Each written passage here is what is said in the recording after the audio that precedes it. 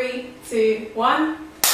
Yo people, peace and prosperity, and welcome back to More Valuable Voices with Jimmy Papez.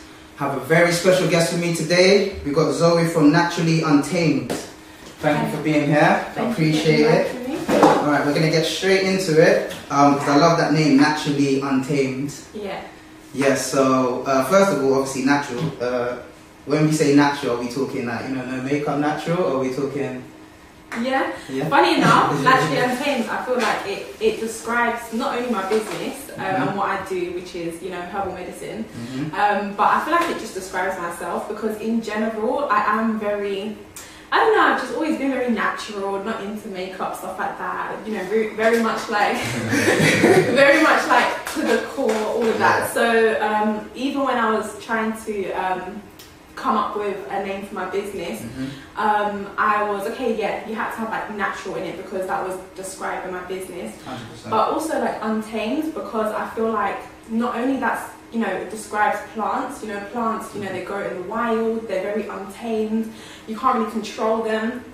But it also describes me, because I feel like I'm always like on to the next thing, I'm always growing, like I'm very untamed, like my character is like that. So I love that. It kind of, you know, Naturally Untamed is my business, but it's Zoe. So, I heard that, I love that still, it's fierce, feisty, that's what I like to do, you know what I'm saying, and it's good to know that I can talk about natural, no makeup, and then obviously don't get, you know, bashed for it, because I get bashed for the kind of things you get, because I'm into the natural and all of that. I like everything natural, do you know what I'm trying to say? So yeah, so again, thanks for coming on, and this is going to be a great one. Obviously, we always have guests on here of substance, and you know, you're definitely one of them. So we're going to get straight into it, and yeah, we're going to talk about Naturally Untamed. So talk to us about what it is, and you know, what it means to be a medical herbalist and a product formulator. Yeah. Right? Got it right? Yeah. So I'll talk more about being a medical herbalist, because I feel like being a product formulator kind of comes under that. So Naturally Untamed is my company. I'm a qualified medical herbalist, and a medical herbalist is somebody that uses plants as medicine. So they're qualified, they're trained in plant medicine. And I did a degree at the University of Westminster. It was 4 years, and it was heavily science and medical based, you know. And it's basically, you learn about, you know, I had to do like biochemistry, physiology, so all about like the body and how the body works and the structure of the body and how diseases work in the body. But then also, yeah, I had to learn about diseases, how to diagnose. How to physically examine the body, and then on the other side is like learning about plants and herbs, so you know, learning about in general the structure of plants, but also traditional historical uses of the plant, scientific uses and scientific studies, and how to use it as medicine and prescribe herbs in a safe manner. So I'm a herbal practitioner, so I'm qualified to take patients, and yeah, the same way that you kind of go to a doctor. I was going to say, me to a doctor, Zoe, your name, no? No. Legally that's not allowed. No. Legally that's not allowed, no? Okay. Because I'm not a doctor, but I had to do a lot of what GPs kind of have to learn. So I'm trained to the level of like a GP, but then obviously we have to also learn about the herbal side of it, and how to prescribe safely as well, because I think people think that herbs are very like wishy-washy, like, oh, herbal medicine is not real, and it's like, well, actually that's our history, you know, like before the evolution of medicine 100%. And where we are today, like the world, and still in some parts of the world they use plants for medicine. Definitely. And a lot of medicine as well is derived from plants as well. So yeah, that's basically what I do. And part of being a herbalist, so I have a private herbal medicine practice. So I see clients one-on-one, support them for medical conditions.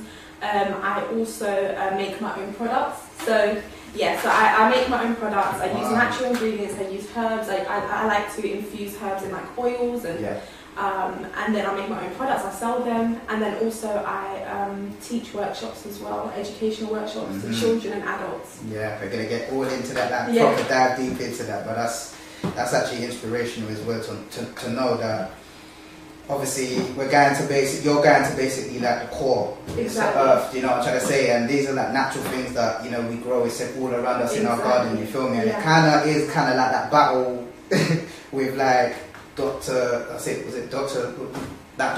and then obviously what you're doing, because there's a lot of people that will go medicinal because I guess I wouldn't say brainwashed, but near enough we've kind of been brainwashed in order to do everything medicine, but they only look at it, exactly, so they only look at it in one that region rather than obviously the herbal.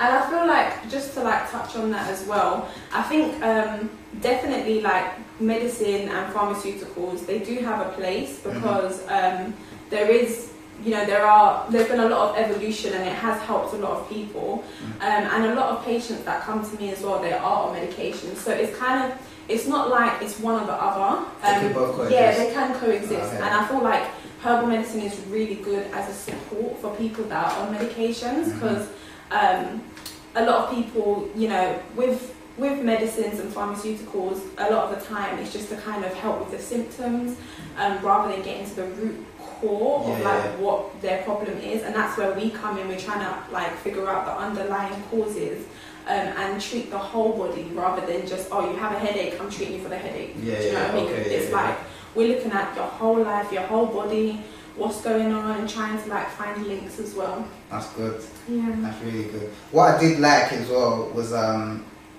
when you were like, oh, we don't just treat we don't just treat like the outer, we just the inner as well. I love that, because obviously a lot of work is inner. You understand? We have to literally be curing what's inside, because obviously anything that happens outside of us, obviously there's a reason it probably did come from inside. You understand? So I did like that. Do you want to touch on that a bit more as well, as in like obviously what your medicine kind of tackles in the sense of like the inner and the outer? Yeah, I mean, in general, there's herbs for all the systems of the body. So like the heart, the lungs, the stomach, the nervous system, and that's what we've like studied, and how to when would you need to address this, or when would you need to address that, and what herbs work better, because there might be certain herbs, let's say for the skin, for example, because a lot of people have a lot of skin problems. There are a lot of herbs that are good for the skin, but actually some herbs work better for certain conditions, and some herbs work better for other things because of their actions in the body. And I think an example for like skin conditions is like sometimes a topical product is not enough. And I will say that even for, I make products, but I would say if you have something like a chronic illness, you've had years of eczema, to be honest, putting a cream in your skin, it might help symptomatically, it might help relieve like inflammation and irritation and stuff, but you need to start working inside, so you might need to fix up your diet, your gut. There's a lot of gut problems. A lot of people that have like skin problems tend to have gut problems. You might need to work on lymphatic drainage and work on the liver. So liver, it detoxifies everything from your body, and then it allows the elimination of excess toxins or hormones. So we really like address, is it a hormonal problem, is it a gut problem, is it a nervous system problem, is it because you're stressed and you're anxious? So that's kind of the correlation between outside and inside, and how your symptoms manifesting. And also like people that tend to have longer, like many years of a condition, especially the skin condition, it means it's really, really deep rooted in the body, so you really need to kind of do a lot of work internally. I love that still, because it's like, it's not just like you said, it's not surface level stuff here, like we're not talking surface level stuff, and a lot of things in this day and age are just surface level, like you talk about like the headache, okay, I'll just give you this, like, do you understand, instead of like really digging deeper to see, okay, so what is causing these headaches to come about, you understand? And a lot of people don't really understand that, and that's not even just in like medical terms, that's just in life terms as well, do you get it? Like we just have to, not everything's just surface level, do you understand? And I think that's where herbal medicine is really important, and there's a need for an alternative, because a lot of people that seek out herbal medicine is actually, they've gone through years of being passed on from doctor to doctor, they've had referrals, they've been on medications, and they're not seeing results, and they're desperate, they're trying to find an alternative, and it's kind of like a last resort. And that's where we come in, and it can be really helpful. 100%. Because another thing as well is that I do think that it's the information, obviously, for like, obviously, say, you know, herbal medicines. The where people are not like armed with that knowledge, like off the bat, do you understand, where we're armed with everything else, it's quite hard for people to kind of just like go towards that, you understand? And this is why, obviously, you know, Most Valuable Voices, this platform is important, because I like to just shed light on all of them things, you understand, because it makes people think, you know, outside the box, and it makes them think like, oh right, like, I was looking into that, but now then you're here explaining it fully, do you understand? And that's I think like my mission with my business and what I'm doing is that, you know, I have 3 different avenues for my business. So as I said, I have my products where you can just buy something over the counter. That's usually cosmetic products. You have, you know, the one-on-one support. So that's for people that really, you know, need that one-on-one support. Because not everyone needs one-on-one support, and not everyone can afford as well to have that regular monthly, you know, check-ins and stuff. And then also education. So I believe really strongly in, you know, reconnecting people with this herbal knowledge, because, you know, this was basic knowledge, you know, older generations especially, you know, it's kind of like a thing where you would learn from your grandma, you know, certain remedies and things about plants. And I think because we live in a city as well, we're really disconnected. 100%. And I feel like it's important to start reconnecting people with the knowledge of herbal medicine, especially like since the pandemic as well. You know, a lot of people felt vulnerable. They felt like they were, you know, they were too scared. They were going to get ill. They thought they were going to die, and there was a lot of emphasis on, you know, masks, social distancing, overly sanitizing everything, which was good. But it's basic.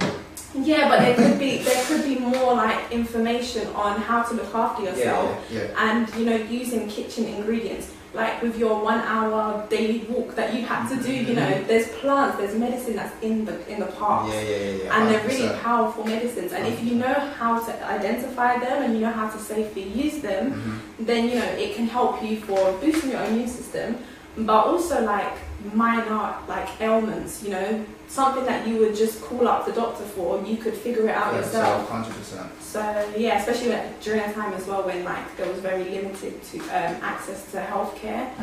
So that's like my mission, and it's trying to like re-educate people, reconnect them, and especially children as well. 100%. Introduce them from young, so it's normal when they grow up. Because they're, children are sponges, so you need to get them at that stage so they're just taking that all in, so it's like second nature to them. Which is good. We're going to definitely get into that with the workshops and the children as well and all of that stuff. So I want to take it back now. Like, take it back. So like, what stage in your life did you decide that you wanted to do this? I was a very fussy child, so I didn't like the taste of medicine, you know. I think the typical thing was like cowpole. I feel like there's a divide. There's some kids that love it. My little brother, he loved it. He would beg for, you know, to have cowpole. Me, I could not stand it. I was just because of taste and stuff. So I think because of that, I grew up, you know, with the mentality that, oh, it's okay, I don't need medicine, I'm okay. And as a teenager, I started to get interested in like natural remedies and stuff like that. And I think even like with you know, sensitive skin or spots and, you know, hair stuff, as a teenager, I started using like different ingredients to like make little concoctions. But, you know, herbal medicine wasn't really like on my radar then. I was gonna actually say that as well. I was thinking like, did you start like identifying, seeing like people's skin problems, and then is that kind of what? No, like, so that was just like, I was just interested in, you know, mixing ingredients, you know, food stuff like yogurt and avocado and this to make a hair mask or something, you know, stuff like that, or I don't know. And then let's go. Yo people, peace and prosperity. This is your Most Valuable Voices team, and this episode is sponsored by Tax Free. Yes, you know we have to do it for the culture, so that's why we're bringing you an exclusive discount, 15%, code MVV. Found in the link in the description below. Go there, copy yours, and be ready. Yes, that is MVV15. When you go on the website to copy your drip, type that in, 15%. Yeah, let's get it.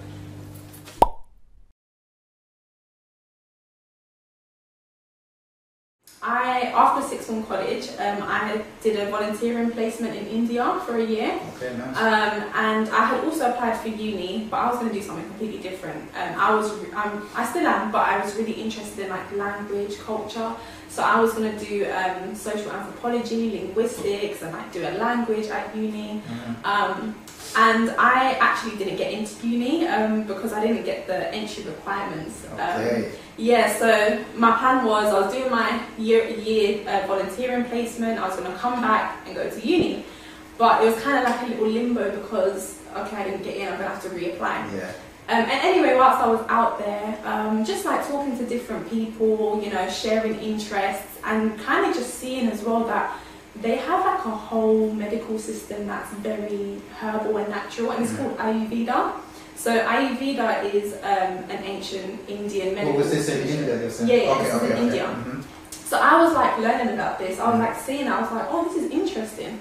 And what intrigued me was because my interest of topical remedies, so things for the skin, hair, stuff like that.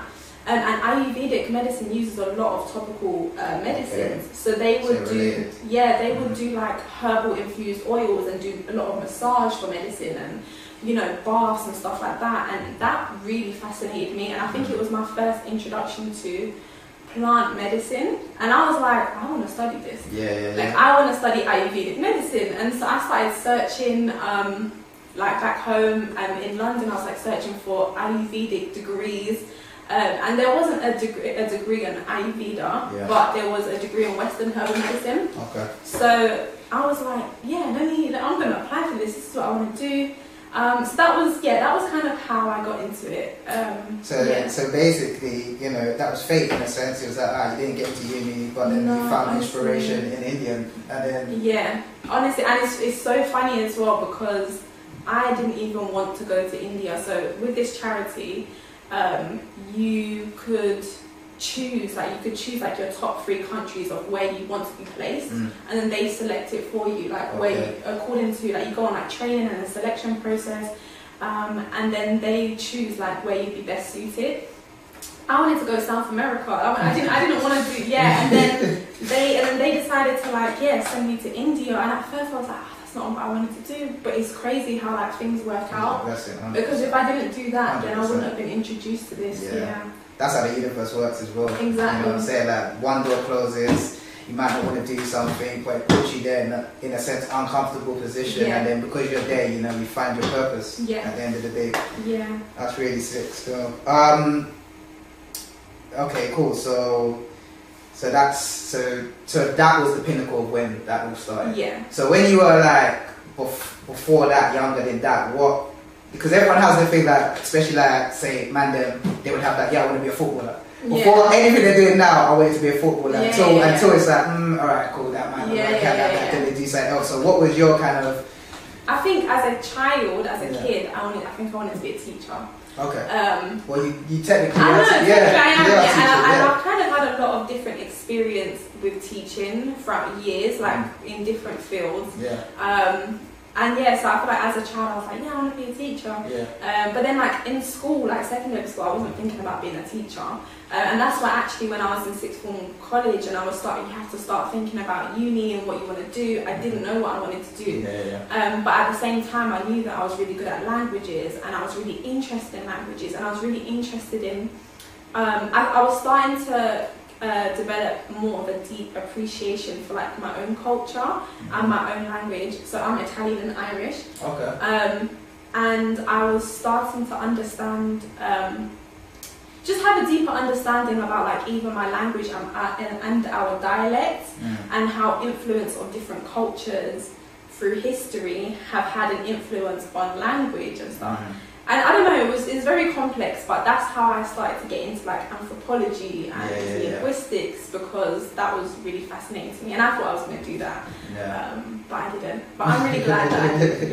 100%. But that's good that even you have that like initiative to, I don't know if you call it intuitive, or would you just call it like, you know, you're quite, you have like an intriguing personality in the sense of like, curious, I should say. So you're curious about certain things, and then that would make you go and, you know, dig deeper into it and try to find out more about that kind of thing.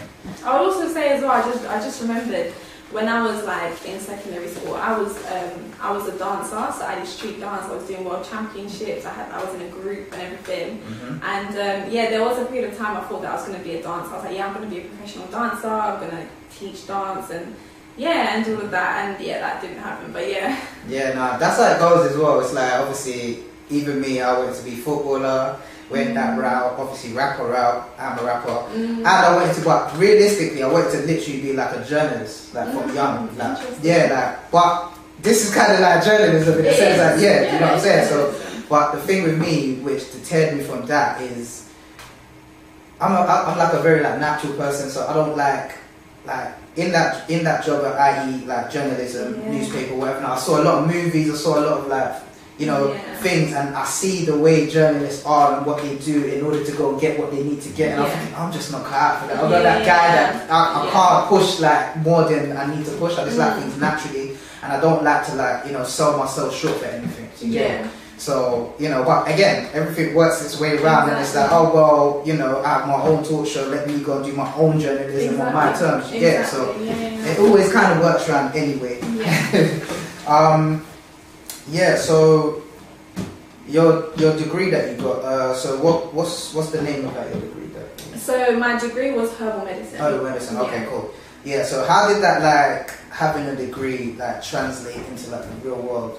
Because you see where people will be like, oh, I went uni and this doesn't mean anything and da. So how did that kind of like translate into like, you know, work or, you know, money, finances, whatever, like how did that kind of translate? I'm very blessed in the sense that the degree that I did was to train me to be a qualified herbal practitioner. So as part of the degree, you have to undergo like 500 clinical hours. So if you want to practice, if you want to go into practice, you have to complete under certain, you know, professional bodies in this country, you have to undergo 500 clinical hours. So for 3 years, there was a clinic next to the university, and real patients would come, and it was like a student clinic. So in our first year, you just observe, you just sit in, you watch, you know, the older years take the consultations. And then in your second year, you start to take patients under supervision, and then the supervisor would then take over the consultation afterwards and cover anything that you didn't cover. And then in your final year, you're kind of like given control, where you do you take the whole consultation, you prescribe, you come up with the herbal prescriptions, and it's a bit more, you have a bit more decision control in that, the decision making. But obviously, on top of all of this, you also have to do like clinical practice, so you have to learn how to diagnose, you have to learn how to physically examine the body, and like literally learn how to diagnose by feeling, and you know, so heart examination, lungs and gut. So we're really trained, and it's really intense actually. It's really intense. So by the time I finished uni, I was qualified. I could go into practice, and as well at the end of in our final year, we have a module on starting your own practice. So they help you, they give you advice on, you know, how to start a business and how to just open up your practice and finances and that kind of stuff. So that's actually good that really, you know, they gave you got them you know, tips, because you know, a lot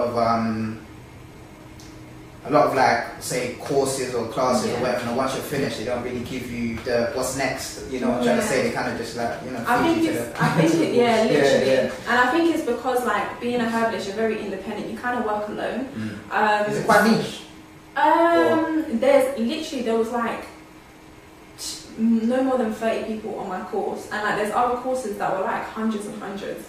I was like the youngest person on my course. A lot of the people that were there were like, they're starting careers all over again. They're like 40s and 50s, and they're deciding to just do a whole 360. And so I think it is very particular. There's not many courses, and actually my course has I think it's shut down now. Like it is in the last years. Due to what?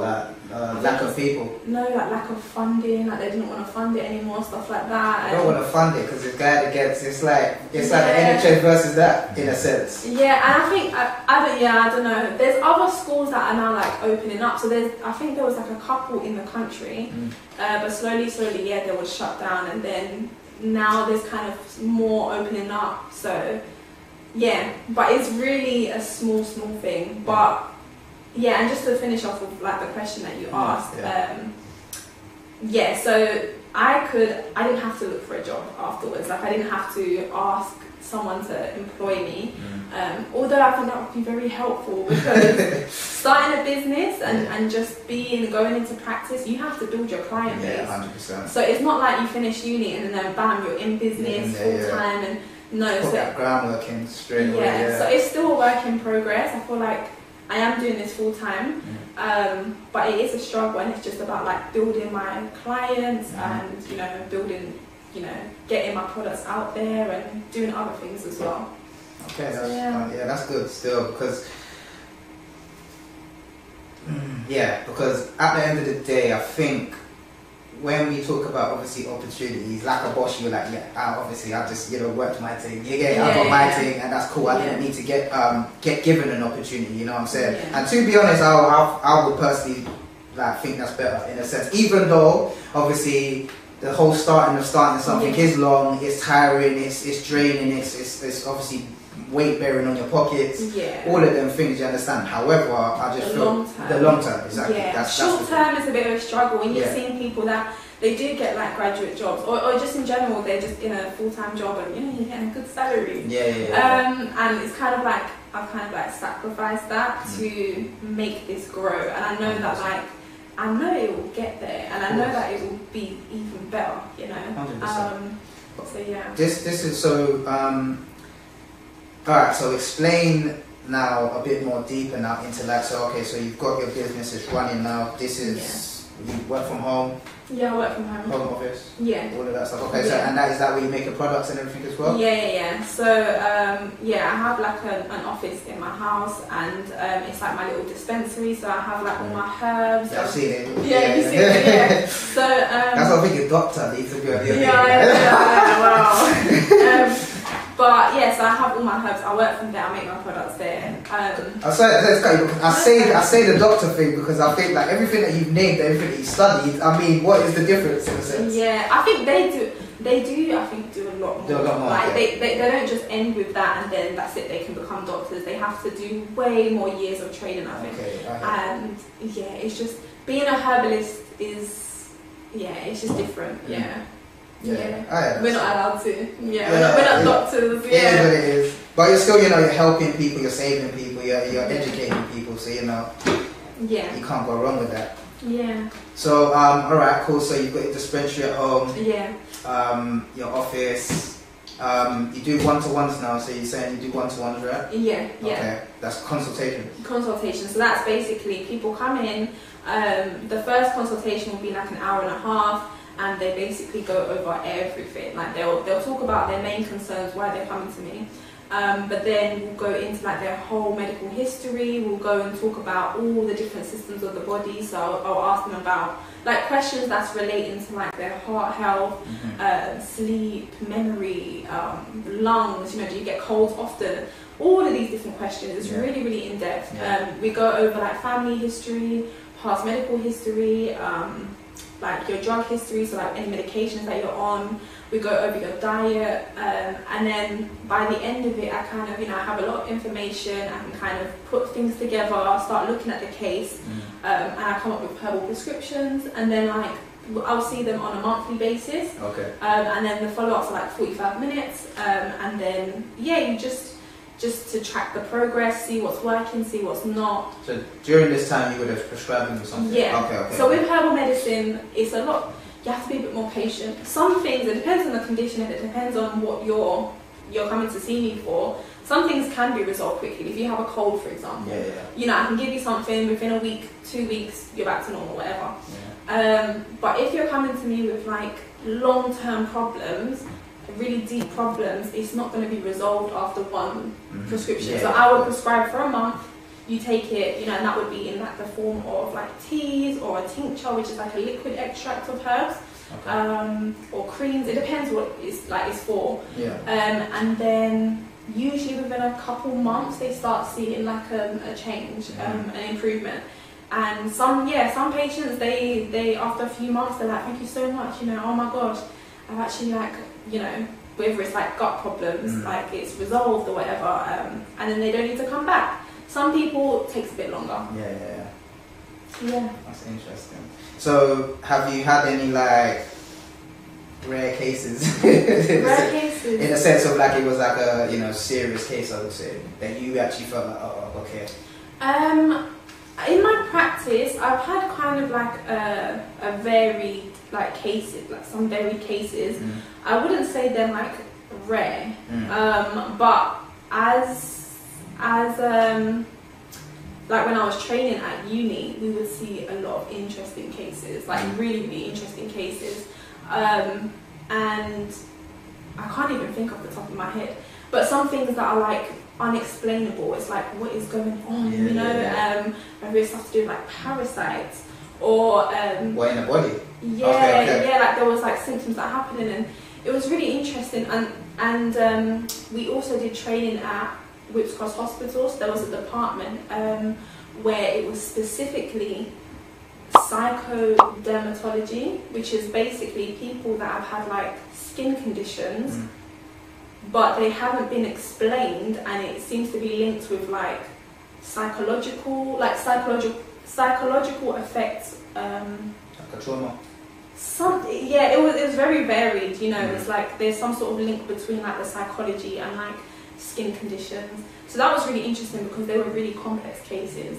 I mean, so what do you find that your clients, do they go first somewhere and then come to you, or? With my clients, it's a mix. So there are some that are like they're interested in this stuff. So they're like, I'm really interested in this. I want to try it out, you know. And then they'll tell me about like their issues. Others have like, they've had long-term issues, and they haven't got any answers. They haven't got answers, so they're trying to like find an answer. Okay, I've heard that still. So how's it going right now? How long? Wait, when did you start as well, actually? So I graduated in 2020. It was like mid-pandemic. That's when I finished my degree. Okay. So we've been trying to get this interview since probably then. So I started practice. So I started my business with like my products whilst I was at uni. So I did that I started in 2018. Okay. And I was in. So I did 4 years. My first year was foundation, and then it's first year. So in the first year, that's when I started to kind of look into starting my business, because I was really interested in, like, I was making things and I wanted to start selling it to family and friends, but I decided I wanted to go down the proper route, like, let me do this professionally. And I was like, I seeked out advice, and I did the things the proper way, so I ended up launching my company. And that was very limited because you're not a herbalist, so you can't be talking about herbs and what they're good for. You know, you have to be very. I can't say any information about herbs, you know, because I'm not qualified. So I was doing like lip balms and bath bombs and stuff like that. Seen on the page. So that's kind of. I'm kind of going through a shift where I'm working on new products now. But yeah, I started that. But then once I qualified in 2020, I started my practice basically beginning of 2021. So I've been doing it nearly 2 years now. Okay. So how would you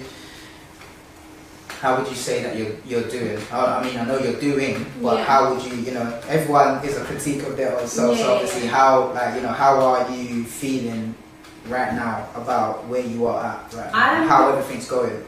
I'm really happy with where I'm at right now. I think it goes up and down. You know, I have my moments where I'm like, oh, is this gonna work?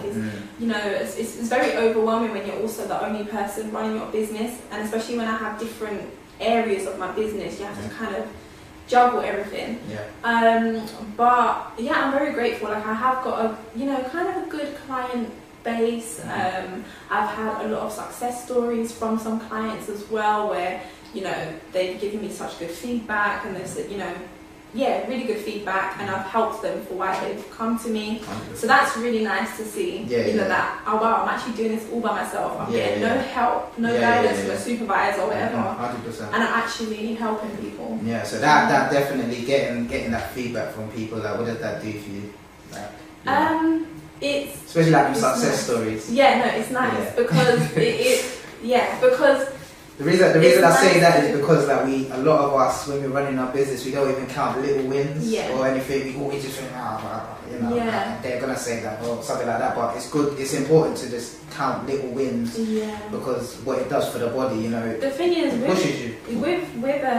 With patients, like my clients, with them it's different because they're paying for a service. So I don't think they wouldn't lie, you know. In the sense that, like, if they're gonna save, and there's some, you know, patients that have where it's like things aren't working, or you know, things aren't resolving, and we have to kind of look further into it, and we need to kind of go through different avenues and stuff. But when you're seeing that there's, you know, you're having your follow-ups, and then each follow-up you're seeing an improvement, and you're seeing like they're giving you good feedback where they're like, oh, actually this month, actually I haven't had any issues, and I realised that I did take the medicine and it really helped after. I was having a little moment, and then I took it, and then actually it really helped my symptoms. So that's really, really like, comforting to see. Yeah, it was actually like intriguing for me as well, like going on your page and actually seeing that, because when someone says, oh yeah, like, you know, you extract things from plants and you make these things. I mean, obviously, to actually see it done, it's a bit like, oh, bro, like, is that exactly how it's done? So that's actually quite sick as well. Like, you know, I was quite intrigued, like, watching that and seeing the process. But was that basically you learned that from your course? A mix of things. So on the course, you do learn how to kind of make some medicines. Yes, with like product side of it, to be honest, a lot of it is. Some of it is self-taught. So there is things like herbal infusions, you know, how to infuse oils. You learn that as part of your course because it's about how medicines are extracted. Because, you know, as well, you need to, if you want like a particular effect from a plant, you need to know how to extract it to get the right chemicals from it. 100%. I know that sounds a bit complex, but, you know, having a herbal tea with certain plants, like roots, for example, just pouring tea over a root, you're not really going to extract the things that you need. You need to do a different method, so you need to boil it. Or there's certain plants that you need like a fatty or alcoholic substance to extract certain chemicals. So we learn about stuff like that, you know, like when do you need to have like a water extract, when do you need to have like a fat extract kind of thing to extract it. But in terms of like my products, a lot of it is self-taught. Like self-taught, or I've gone on and learned further afterwards. See, that's sick, because obviously I didn't know, but I feel like I understand more, because I would actually be that person that you would think, oh, this is a root or this is a plant, let me just go pour some hot water in there and just make a tea. Like, or even when people would say, like, with like, say, cannabis, people will make cannabis teas, but then obviously they would just think, oh, just put the cannabis in it and just boil it. Do you understand? And I guess, I don't know, I guess you're not extracting it. Like, I mean, it there's different ways to it depends, like, it depends on the type of material. Like, leaves, flowers, even seeds and stuff, they are good, you know, you can, you know, make a tea. But then something like that as well is, you don't, like, put the tea bag and then pour the water and then drink it straight away. No, you need to make it, you need to infuse it. You need that for like 20 minutes. Cover it, because if you're not covering it, all those essential oils are going to go, and that's where the medicine is as well. So you're not getting the medicine that you need. So free game, guys. See, free game. See, don't listen. Don't ever say we don't bring you the best guests, and the best knowledge. Serious, because what this is all about, like even just life in general, like obviously it's about, like, you know, we have to unlearn a lot of things and then relearn them. You get it? And then even the journey that you're on and what you are doing with your business, that is literally that. Do you understand? Because a lot of people now are going, you know, plant-based now. They're going down these routes now. Do you understand that? Medical herbal, all of that. Everyone's going down these routes now. So they want natural products for their skin and stuff like that. They're more conscious about what they're putting into their bodies. You know, they're more aware of like synthetic products and stuff. And this is another thing that I wanted to point out as well. Like even just touching on about knowing how to, you know, how to work with herbs. I think this is why it's important as well. Like the products that I make, putting them out on the shelves, you know, it's like, oh, why should you buy from me? Well, I'm trained and I'm qualified in this. Like, I know what I'm doing. I haven't done a quick Google search and just thought up of like, you know, a couple ingredients to make this oil or this product. No. Like, I'm very conscious about what the herbs that I'm choosing for the product, for the purpose that it needs, you know, and I know how to do it in a safe way as well. So yeah. That's good still. So yeah, that definitely will, you know, gain people's trust and confidence in you as well, and your products. Yeah. That's good. So how do you, you know, balance like, you know, work life and then obviously family life, etc.? I'm still figuring it out. I feel like, especially because I work from home, I work all the time. Like, I don't have set days. Like, I feel like if I have spare time, if I have free time, then I should be working. You know, so it's something that I'm definitely I have to work on in terms of balancing it out but also as well, because I'm still at the beginning stages, you know, it's very unpredictable. Like, my schedule's always changing, and as well, especially to do with like seasons, like, you know, especially like, for example, this season coming up, like, I'm going to be focusing more on my products, you know, going to markets, so I need to be restocking and stuff like that. Whereas, you know, other times of the month, maybe I'm focusing on my clients, or other times I'm focusing on my workshops and preparing for that. So that's literally how the businesses be. It really like fluctuates, and but that's good that you kind of like separate it like that, because, you know, obviously it looks like, this is just one business, but there's different sectors to things, so you actually have to like give that time to one, then give time to that, and that time to that. So that is good that you're doing that as well. But in terms of personal life, I feel like, I mean, I'm managing it well, but when you work from home, sometimes, you know, when you're supposed to be working, actually, let me start cooking, or actually I need to do this or that. So it's really hard to kind of have set schedules. I kind of just go with the flow and, you know, work out my schedule week to week. That's good. Going with the flow is good. It is sometimes. Sometimes. No, I hear that. So who are some of your inspirations in your life, like growing up, or just inspirations that, you know, motivate you, they inspire you, or they push you? In terms of, this could be like family, friends, or this could be just, you know, anyone. So I think first and foremost my mum, because I feel like I take after her a lot, in terms of like her temperament and her character. You know, she's a very strong Italian woman. And so I've learned so much from her, and she's really inspirational in terms of like where she's come from. So she's from like a small village, like mountain village in the south of Italy, and she came here as an adult, and she didn't know English, and she's really, you know, done everything from scratch, and she's worked from day one, and, you know, she's where she's at now in terms of she's just really, I don't know, she's just really strong. She's really inspirational. Like, she's very, very hard working. So definitely her. And I think also as an adult now, like looking at my family in terms of like what my family does. So my Italian side, they're all farmers. So they work in agriculture. So they grow their own olives and grapes and all of that, tomatoes. So they like make olive oil. They make their own wines. They make their own like tomato sauces and stuff. Everything is like from the earth. And it's crazy how like as an adult, like I'm kind of like more and more going back to that. And then on my Irish side, we have a history of like business. So my great granddad like owned a brewery, and they used to bottle Guinness. So they like Guinness would send their beer to their brewery, and like our family name would like be on the bottles and stuff. And they used to make other things as well. So it's crazy, like me now, like I'm an entrepreneur. So I have my Irish side, my entrepreneurial side. And then I have like the natural herbal, going back to the ground, you know, side. So. See, so that's what I'm saying. This is why things are important, because that obviously just got like, you know, brought down to you in a sense, and then obviously clearly you're going to bring it down to us. But weirdly, indirectly, like, it was never like a thing like that. Unconsciously happened.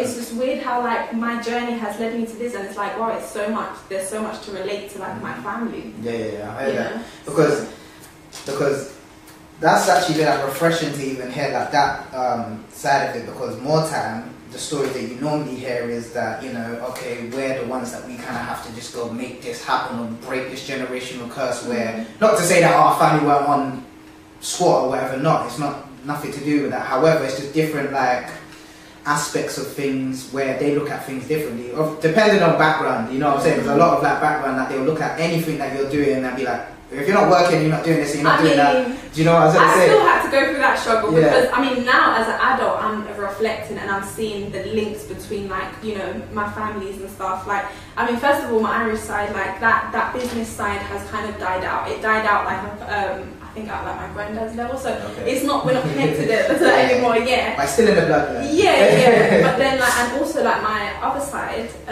you know, they struggle. It's like farmer's life is not an easy life. So yes, there's that.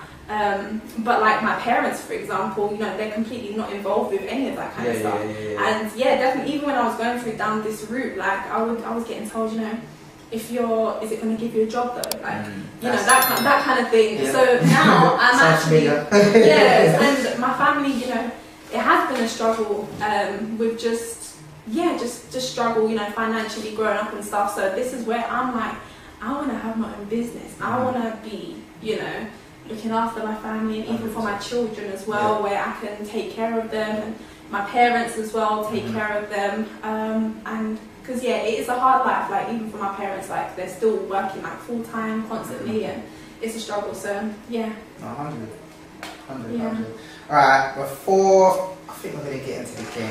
Yeah, we're gonna get into the game. You should have done your research on this. I'm never gonna lie to you, but you know, it's good that, you know, you're gonna just experience it. So basically the game is you know, you will pick some questions, but I'll read them out to you and you answer, like, you know, as honestly as possible, meaning openly honest. Totally honest. Okay, cool. You understand? Obviously there's nothing in here that's going to incriminate or anything. We don't do that on the show. Cool, yeah. But I also don't know who wrote these questions. Oh, so, yeah? Cool. This is interesting. Very interesting. You should have done your research. But it's all good. But you know what? Actually, like I always say when it comes to the game show questions, it's like it's whatever your hand picks. You get? So no one knows. It's whatever your destiny is right now. So yeah. So cool. Yeah. So do I open it up? Yeah. No, I will. Yeah, you just pick one and then I'll read it. Okay. Well, let's see. Okay, well, so what would you do if a friend of the same sex confessed feelings for you? Oh. Is that what you said? No, I'd be like, oh. I mean, I'm sorry, but I'm not interested and I'm happily married to my husband. So yeah, thank you. Great answer. Cool. Next one. Put that question in there. There's crazy questions in here, so hopefully you don't get any, but you know. Interesting, different off topic. This is a thing. Everyone does love the game because it's just random. Yeah. It's very random. This is very random. So, what's your guilty pleasure in the bedroom? Let's go. Yo, people. Peace and prosperity. This is your most valuable voices team, and this episode is sponsored by Tax Free. Yes, you know we have to do it for the culture, so that's why we're bringing you an exclusive discount, 15% code MVV. Found in the link in the description below. Go there, copy yours, and be ready. Yes, that is MVV15. When you go on the website to copy your drip, type that in, 15%. Yeah, let's get it.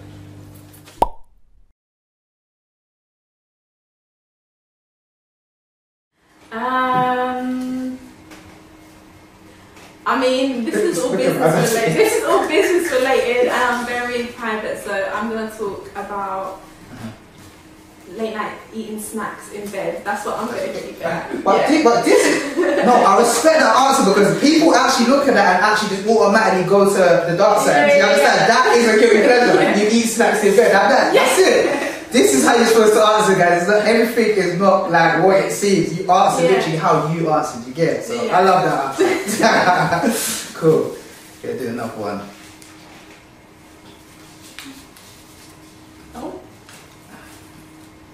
Oh, that's two. Yeah, that's alright. We'll answer. Yeah, answer one.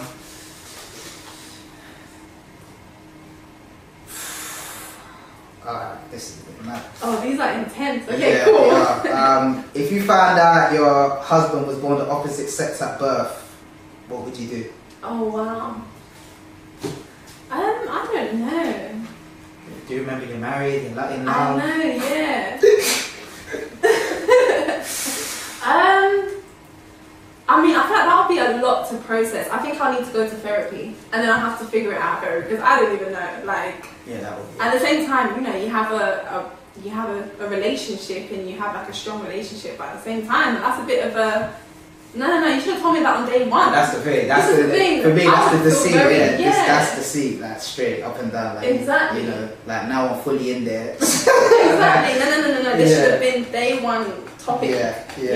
100%. 100%. So, yeah. Okay, cool. I'm gonna ask the other one. I didn't do one more because usually when my co-hosts are here, we all ask two each. Okay, cool. Yeah. Cool. Okay, we're gonna ask another one because you did say that you're very private, so cool. Okay. Oh, I appreciate. Oh, you know what? He said ask it. Yeah, cool. Wait, what? He said ask it.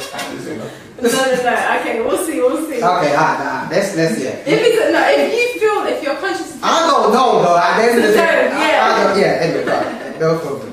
Because really, no one escapes these questions really on this show. So there you go. Yes. Okay, if you could write a book, what genre would you write it in? Ooh. Mystery, thriller, romance, crime, fiction, non-fiction. Funny enough, when I was a kid, I liked writing, and I think that's maybe another thing that I wanted to do. Like, I want to be an author and stuff like that. I mean, I think that's something you should take up definitely on, you know, with what your business is, you know, to do with as well, 100%. Yeah, but I would say like some sort of mystery crime thing or something. I don't know, something like that maybe. Yeah. Okay. That's definitely like my type of I like them type of movies. Yeah, like mystery, I love crime, that. thrillers and all that stuff. Yeah. Okay, last one, and then we'll move on from the game. Yeah, last one.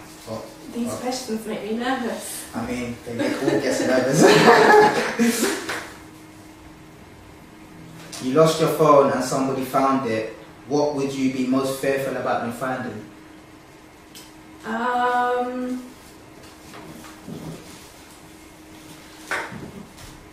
I think the reason why I'm deep in it because I'm like, I don't think I actually keep it on my phone, but I would say like business related stuff. Business related stuff. Yeah. Okay. Yeah. Well, that's the game. That's game for you. You passed with flying colours. Yeah, I know. Like I had all twists on. Yeah, it gets. I'm not gonna lie. That game gets nuts, but it's definitely good. And it breaks the ice a bit as well. Yeah. So we're gonna go back into, what are some of your ways, some of the ways that you like promote your business and get it out there. I think the main thing is social media, so especially Instagram. I post my progress on there, I post what I'm doing, anything that is coming up, I do that. Also, when I'm like providing one of the services, so like if I'm at a market selling my products, then that gives me a good opportunity to talk about my business and also kind of talk about my practice, about like what I do actually aside from the products or the fact that I teach. Same thing with workshops, like it gives me an opportunity to talk about my practice again, or the fact that I have products as well that you can buy, so kind of cross-selling. Okay, 100%. And I think stuff like this as well, networking and talking. Yeah, 100%. When this gets aired, I'm telling you, definitely going to be pushing it anyway. Might as well touch on now to get into the workshops now. Yeah, so talk to us about the workshops. Yes. So I'll talk about what I did over the summer. So over the summer, I attended a festival, like an adults summer camp festival, which was... Is that the last thing you kind of posted on your... Yeah, I saw that. That was really interesting. So it was called Camp Wildfire, and it's basically like a massive festival for adults where you camp for the weekend, like they camp for the weekend, and during the day they do like all these activities, so it's all like adventure stuff, and then they basically like book onto different activities, and then at night time I think it's like parties, stuff like that. So yeah, like I was approached to do that, and it was 2 weekends, so it was 4 days in total. And I ended up teaching a total of 400 people. Wow. And we did an apothecary workshop. So that's basically, yeah, apothecary is the traditional pharmacy kind of thing. So someone who makes and sells medicines. Okay. So we basically did a workshop all about herbal medicine, medicinal herbs for the skin. And we made 3 different medicines as well, so that was a real like success. It was so popular, like we had people begging to like, you know, can we sit in, can we join in, and we had to kind of turn people away because it was so busy, and you know, we only prepared for a certain amount, and you know, you couldn't have too many people. Congrats on that, by the way. That's thank you. Yeah. So there was that. And that was for adults. But I've actually recently started a junior herbalist club. I see that. So I really like that. yeah, so this is basically a club for children, teaching them all about like the medicinal healing properties of plants. And each month we focus on a specific plant. So September was lavender. Okay. So we learned all about lavender. We learned about like the traditional uses of lavender, like little interesting stories about you know, historical people that have used lavender, or like how it was used in the past. We learned how to safely identify plants and how to like forage them, so pick them. And also we learn how to make herbal medicine. So we make like a few different herbal preparations in the class. And I find this really important because I feel like it's so important to get to, you know, children and start introducing it to them, because you know, they start to learn about how to use basic herbs for this for like first aid or minor ailments. You know, oh, I've been stung by a bee. Oh, I know that there's that plant in the park. I can rub that on, and it's going to help with like the pain or something. Yeah. So yeah, I do that as well, and I do some like one-off workshops for different people, and I want to do a lot more as well in the future. I think the workshops are like definitely like important to like, because everything that you're saying now is interesting, because you know, who would really think that, oh no, I got stung, but there's something in this park right here, I could just go and you know what. But even just to know that is key, because you think, oh yeah, when am I really gonna want to know that until it actually happens in your park? You know what I'm saying? Because nobody knows. You never know when you're gonna need something. And even just the fact that like even like seasonal, like, you know, let's say, okay, in the winter, so I did a workshop on winter remedy making last year, and it was all about, you know, how to look after yourself during the winter. So making a fire cider vinegar, and that would help to like, you know, prevent from colds and treat colds, immune boosting teas, and a chest rub, stuff like that. But also like teaching people that, you know, in the parks there's certain plants that for specific seasons. So you can go and pick things yourself and then make it at home. You know, for winter or even in spring for hay fever, stuff like that. Like there's so many things out there. And this is on your, like you basically promote this all on your page as well, like certain of these aspects as well, right? So make sure you check out the page as well, Naturally Untamed Limited. So you can go see for yourself, 100%. That's interesting. The workshops are really, really good. So how many do you have? So you have 2? Or no, so my current set workshop at the moment, which is my junior herbalist club, that's just one. So we meet once a month, and it's throughout the whole year. That's but like, so how is that with you know, how like, you know, like how many children do you or juniors do you have? Like, so this is my first year of actually doing the junior herbalist club. I've got 6 students this year, and yeah, so it's really, really nice. I think it's a good number. It's not too little, but it's not too many, and it allows me to like really focus on the students. It allows space to grow as well. But I hope to, you know, grow it even further, and like like next year I hope to, you know, double or triple the intake, and also I want to introduce, just start doing more workshops as well, like even for like events. So like if people want to hire me for like a party or something, you know, I can do a workshop for you. 100%. If you want a bunch of your friends, you want to do something, you know, I don't know, for whatever event, like, yeah, hire me. I'll do like a bespoke workshop for you, stuff like that. So yeah. I'm keeping that in mind. 100%, because even like obviously like I'm looking to get into events anyway, but you know, again, like I'm very like outside the box and creative when it comes to a lot of things. I don't like doing things that everyone does. Do you get it? So I would have like my events will be like, you know, there's art stuff there, there's fashion stuff there, there's music vibes going on here, there might be an interview thing here, then there might be someone that's coming to speak, like you coming to speak on herbs. Like herbal medicine and all that stuff. Do you understand? Like or even have like a panel, something. We'll work that out, 100%. Yeah, 100%. And I've learned as well, like especially over the summer when I did that workshop, the festival, because I saw so many people, and they're really like ordinary people, a mix of men and women. Like, you know, there are some people that are really into this stuff and they do this, that it's part of their life. And other people, it's new to them. They didn't really know what to expect, but they were interested. And then by the end of it, they're like, no, I want to learn more into it. Some people then want to go down into one-on-one support. Some people want to go and study it further. So I think it's really accessible for everyone, for children, adults, men, women. It's not like you don't have to be a particular type of person to be into it. 100%. So how was the kids on in the workshop? Like, how was it, you know, keeping them like their focus and all of that stuff and their attention? Was it? It's tailored. It's really basic for the kids. So it's tailored for them. And obviously, I think I kind of work well with kids anyway. You know, you keep it very simple. You don't like spend too long focusing on one thing. And especially when they start making things, like they love that stuff. So that's like the fun aspect. Like keeping them active and like. So we made like little lavender bags to help with like sleep. So they put it under their pillow and it's going to help them with sleep.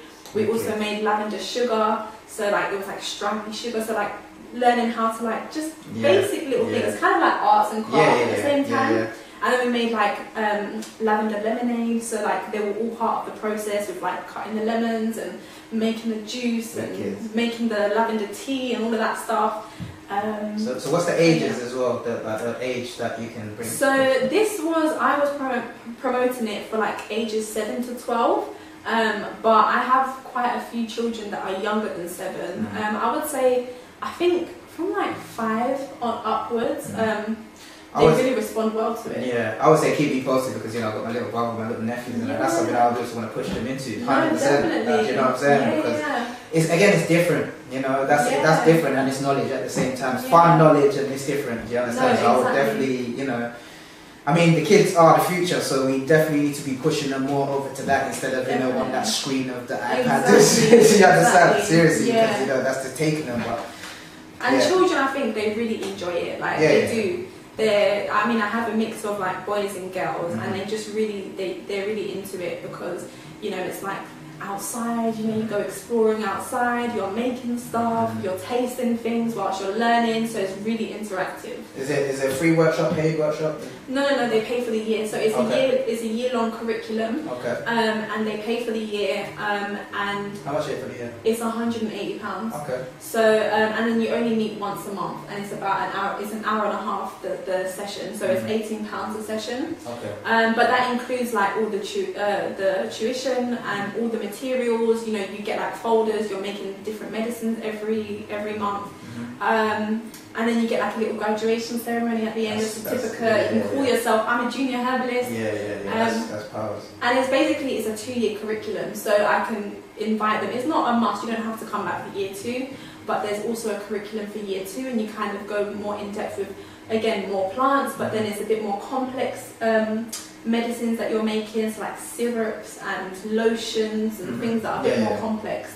So yeah. So is that just a one-off 1-year payment, or can you pay monthly? It is to pay upfront, but it's very flexible in terms of, you know, if you are struggling, then you know, we can set up like a payment plan or something like that. Yeah, no, I just asked because it's always good to just know. No, and that's just for everyone else as well, because there are, you know, some cases where instead of like maybe paying it all up front, they may be over like 3 months or something like that, or 4 months. But yeah. I heard that still. So yeah. That's good, because like I said, I'm definitely interested in that, you know, to get the little ones in there, because, you know, a lot of, well, obviously we used to do it when we were young as well, but I find a lot of like the kids now, they were just on board. Everything's on board, on board. And that's it, just bored, and they want to just do one thing. But where our generation raised up, we're just outside. We're outside making our own fun. You know what I'm saying? We weren't really stuck on these things like that. You get it? So yeah, man. Sometimes, well, not sometimes. I definitely, you know, because I've been raised like that, I always just want to, you know, just give them a balance like this. Do you understand? Obviously, they have to live their life and that, but still, you have to have that balance of like, yeah, man, this is how we used to have fun like this. You know what I'm saying? Doing other things. And even in like even like our you know, big age, like even doing different things, like partying all the time, that's normal. Everyone does that. Going to do different things now. Do you understand? This is things that I've been on now. Like I'd go and do different things, go to art galleries, museums, all of these little poetry. That's the thing. You get me? Because a lot of us, what I found out is that we used to do so much fun stuff when we were like, you know, school, college, and all of that stuff, and then it's like we get too cool for that shit. Exactly. I did that. But then really, realistically, like we love them stuff. So then now, like even things like badminton, ping pong. Now I start doing all of these things. Like, I think, you know, I miss sports. Like when I was in school, I was in like all the sports teams at school, you know. You're probably like only one girl, because in every school there's only like one or two girls. Like a girls team. Like, okay, that's cool. Yeah, so we were like doing basketball, netball, all of that stuff, and like I love, like I'm a very competitive person. So so and it's, now I think about it a lot. Like as an adult, like you're not involved with that anymore. And obviously there are places that you can get into, and I would love to like get into that stuff. But like doing after school clubs, and you know, first of all you're meeting so many different people. And second of all, like you're so active, and it's really like opening your mind to things. And, when you're adults, you kind of stop doing that. Exactly. But this is what it's important. Because the whole unlearn, relearn thing I'm talking about, I'm unlearning that whole what do you mean that's too cool to stop doing that, and then just relearning it back. Like, this is things that I like to do, because at the end of the day, it's not just, it's about, things that you do and it makes you inside feel good, releasing the endorphins and all these things, and that's feel good stuff, do you understand? So, we're basically like trying to like rid ourselves of feel goodness and then replacing it with things that, they feel good in the moment, but the calm down's crazy. Do you feel me? So, and then that's where you come in. Because like, my gut is hurting. Do you understand that? Exactly. Do you get it? Like, it's crazy still. Right, so I always ask this with anybody that has a business, and then my co-host will always be like, that's such a broad question to ask, but I ask it anyway because it is what it is. But I'm like, so what is your end goal? My end goal? I don't think there's an end goal, because I feel like I'm going to constantly evolve, because naturally untamed, we're going to keep on growing forever. 100%. But what I would really love is to have like my own physical place, so like an apothecary, like Naturally Untamed apothecary, a place where you can go and buy my products in store. It's where I practice from. Maybe I'll hire other practitioners, and then they work from there. It's a space, like a community space, where people can come for workshops. So it's like I have a set space. But like just going into with like my mission and my goal is just really reconnecting people, like children and adults, with the knowledge of herbal medicine in this like modern day environment. It's really important, so I really want to like grow with that. So that's like my end goal, and then from there I'll expand. Everyone does that same thing. They're like, end goal. Then they say it, but obviously I understand what you mean. Like an end goal can definitely change. You can get to your goal, but then obviously then have another goal, and then have another goal. But it's always just nice to just know what people. Ideally, I just want a space. Like I want to have like a store or something where people can come to, because I can't work from home forever. And I want to get to that point. I heard that. So Okay, so what apart from work, what is what are some things that you're interested in? What do you get up to? Like, what do you like to do for fun, or what to relax? Like, what do you get into? I think like I was like, okay, so I love food. I love cooking, and I love learning about different cultures. I'm really interested in that kind of stuff.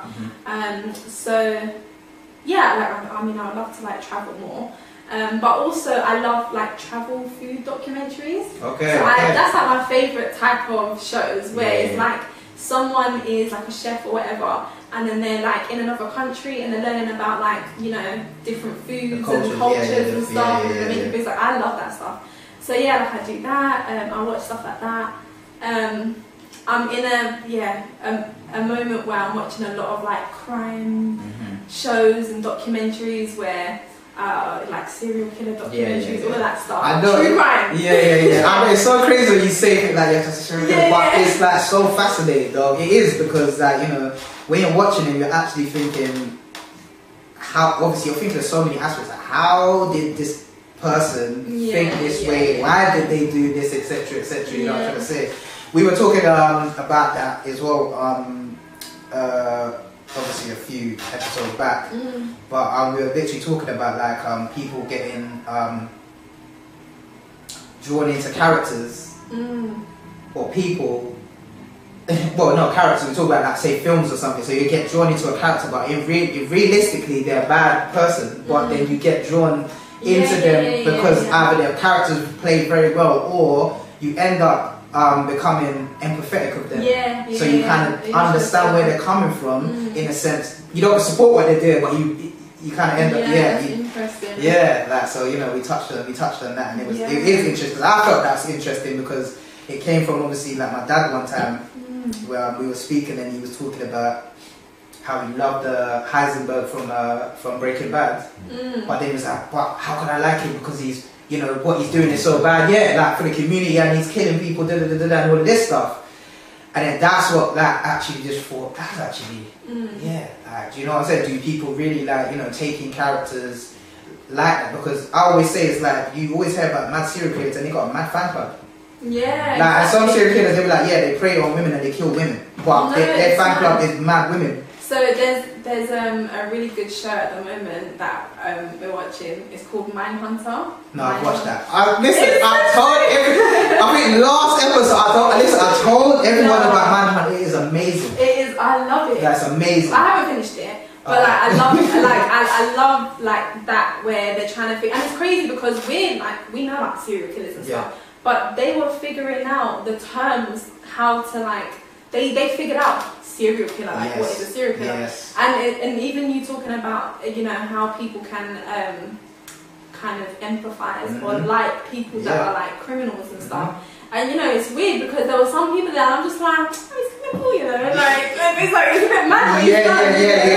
100%. Mindhunter, that was for me. I was like, wow, it made me really empathize with these people. Like, I was just like, wow, I can't believe that I'm here. A lot of people need help. Like they just need support, they need help, but it's crazy. Some people are just completely messed up. But I think sometimes you can like look at people and be like, wow, they just need like real help and support because clearly they're not okay. But I love shows like that, like stuff like that, figuring things out, like something's happening, heists, that kind of stuff. So, I hear that. Oh, that's good still. Okay, well, we're gonna touch on you know, you're happily married. Yes. Congrats. Thank you. So we're just going to touch on that slightly, you know, you don't want to get all up in your biz, but so how long have you been married for and how is that going for you? So I've been married for 2 years. We got married during the pandemic, so it was a very stressful and complicated period of time. No, we didn't. So basically we had our religious ceremony in 2020, and that was a very like small, intimate ceremony, and it was really, really nice. And that was like just in our home and stuff. So that was just, it was small, so no masks or anything like that. So when you say religious, what? Islamic. Okay. So actually, I was gonna say as well in the previous question as well about like outside of work and stuff, I would say like my faith as well. I'm really, so I'm Muslim, but I was born Catholic.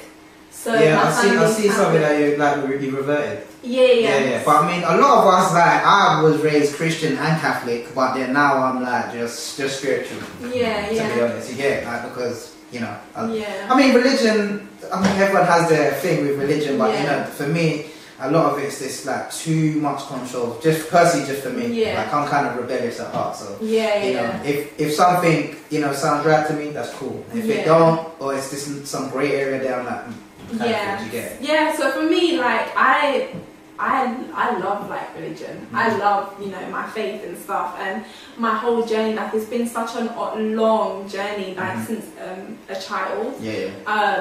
And yeah, like I feel very blessed in the sense that I feel like I was guided. Like I've been guided throughout the years. I've kind of not just like been forced by my family to be religious. Like I think I just took it upon myself where I did believe in God, and I've always believed in God. So that like led me on a whole journey. Yeah. So yeah, like in my spare time, I do, you know, I'm very, I find my faith important, and I do love like learning about my religion and learning about the history of my religion. You know, the Christianity, Islam, Judaism. You know, it's all part of the same religion. So yeah, like I'm really passionate about that. But yeah, so marriage. So we had our Islamic ceremony.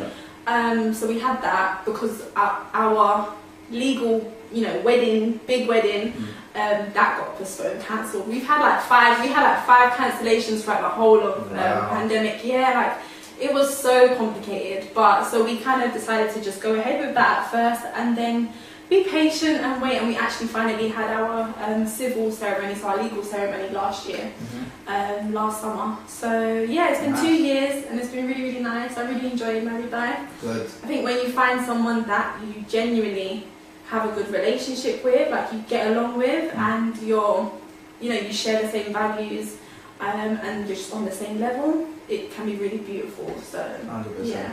Yeah, I have to ask that because obviously we're living in such a treacherous generation in a sense that, so it's like nice to know that people are out here like really in love, and really, they're getting married and whatever not, and they're actually happy, because a lot of things, again, like, on the outside it looks good, and then maybe in the inside, like obviously no one knows kind of thing. Yeah, it's true. Do you get it? But that's really, that's good. Yeah, I mean, obviously, like, never to pressure anybody because you never know, like, with relationship, you don't want to rush into something and then, it's kind of a mistake. But at the same time, I think if you really found somebody and you just get each other, marriage is good. Like, how long does that take though, in your eyes, do you think? I don't know, like, I can speak on my experience, but I think everyone's experience is different. Your experience. Yeah, so for us, like, we knew each other since we were, like, in school. Okay. So we've, like, been together for a very long time, and it's been a very long journey. It's been, a lot of learning. You have to grow up, especially when you're kind of,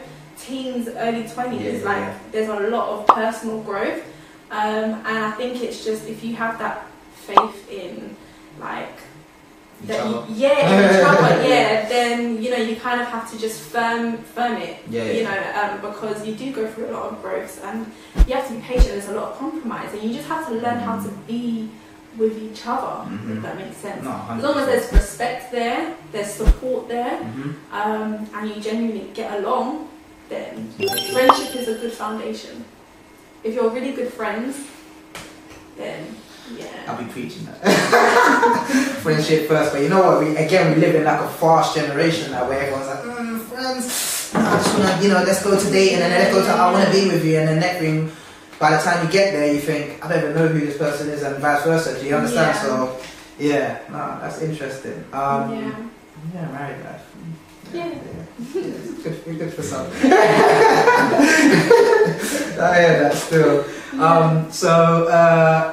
Couple more questions, and then we're gonna finish off. But what keeps you going? Like, what's the motivation that that drives you? What puts that battery in your back? I would say the fact that now I've started. There's no going back now. Like, I've put so much time and money and effort into this. Like, I've really built something from scratch, and like, I can't like go back and just give up, and I really believe in, I've always kind of believed that I'm going to go far in life, Say that with chest, say that with chest, come on now, if you believe that, say that with chest. I believe that I will be successful, and I believe that I will be, looking after my family, and, making it, and just being really financially comfortable, so that's my goal. Like, I need, especially now, so I need to make money, and I've always had an entrepreneurial mindset, even from school times, so that's like my push, like my family as well. I really want to support my family and give back to my family, so 100%. I love that still. So for anybody coming up same path as you maybe, or trying to get onto what you're doing, what's a few tips that you would just tell them? let's talk to the juniors. The juniors coming up, like they want, you know, they're interested in this. Like, what would you tell them in their tender age? I know that actually you overcomplicated. Yeah. I was going to say something, but I'm like, oh, it's for juniors. No, I mean, in general, in general, I would say everything applies. I would say if you want to like start a business, do things properly. I think like make sure that from day one you're doing things the right way. Even like if you're making products, for example, if you want to start selling your own products, I can only talk about, you know, the products and cosmetic sides. I can't talk about other areas and fields and legal aspects of that. But like, do it properly, go down the proper legal routes, because you want to be an example, you want to be shown that you're safe in what you're doing. 100%. I think people, and it is a thing where I think some people, they do decide to like start a business, and let's say they make some creams and they want to sell it, and there are certain things that you have to go through. You 100%. Have to get your products tested. 100%. You have to, you know, there's certain things to make sure that you are safe, because it's your duty for other people, you know, that you're providing to other people. So I would always recommend people to just go down the right, know what you need to do. Like, protect yourself, innit, really? You're protect yourself, yeah. So that way, and in terms of herbal medicine, I would say, I would encourage a lot of people to, like learn more about this and go on to proper courses as well. Like if you wanted to become a herbalist, because you can just do like a little weekend course and say, oh, I'm a herbalist. But actually, you know, if you want to be a qualified herbalist, a medical herbalist where you're going to practice, you need to do proper courses.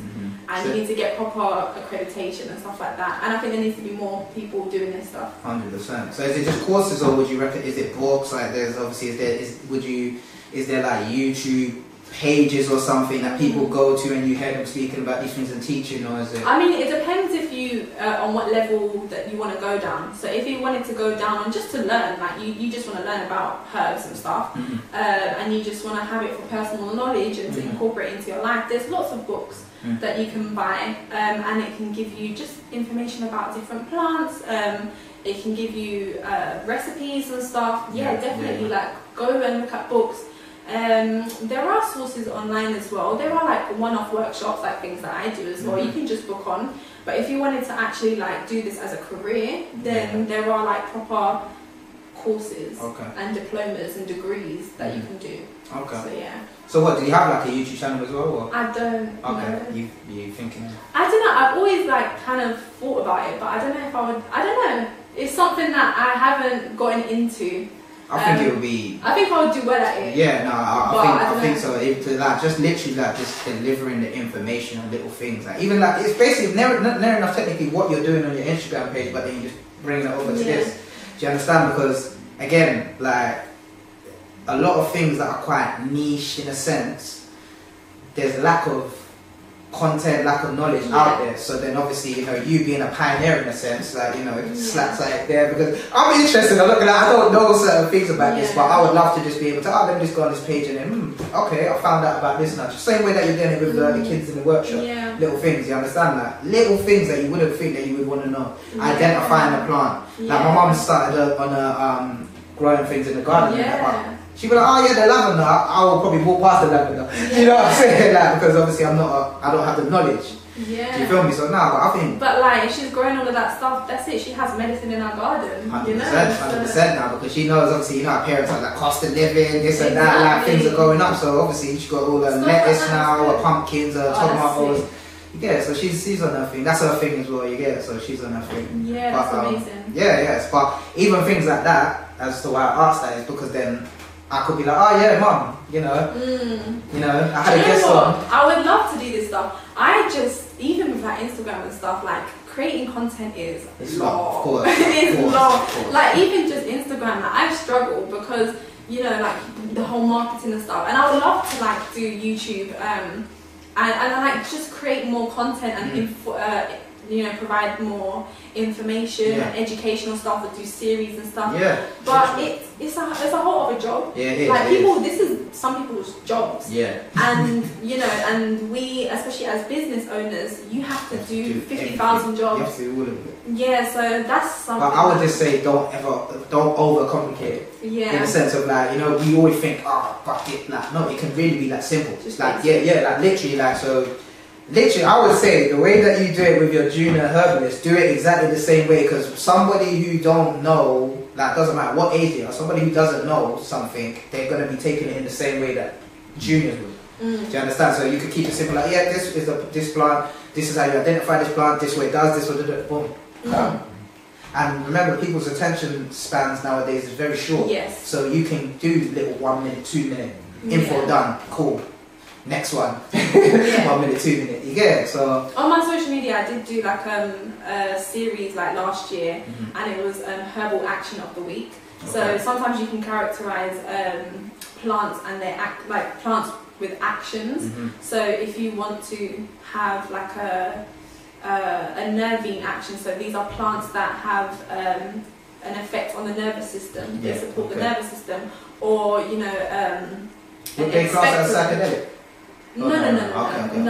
It will be more like